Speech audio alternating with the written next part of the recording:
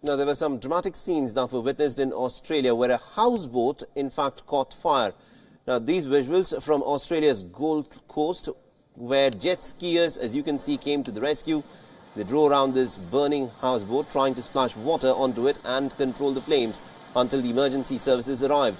They used their jet skis to create splashes of water to douse the burning boat, whose top deck was on fire.